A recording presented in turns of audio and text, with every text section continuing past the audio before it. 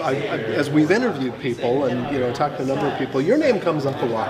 Well, that's so nice. Well, and folks like we've talked about Adam Saxton. Yeah, what a cool guy, right? Credits you with Guy in a Cube. kind of being the the catalyst for getting him into community and speaking. And, such a great person. But by the way, let's set the record straight. I was the guy in the cube, not him.